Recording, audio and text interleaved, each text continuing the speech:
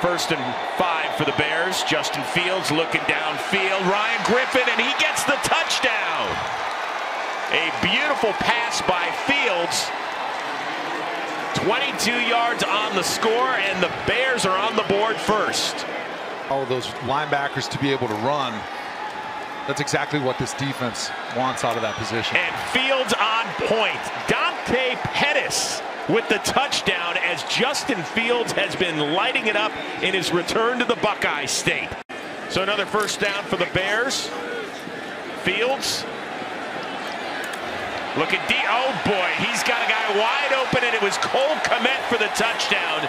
Justin Fields, 3 TD tosses here in the first half.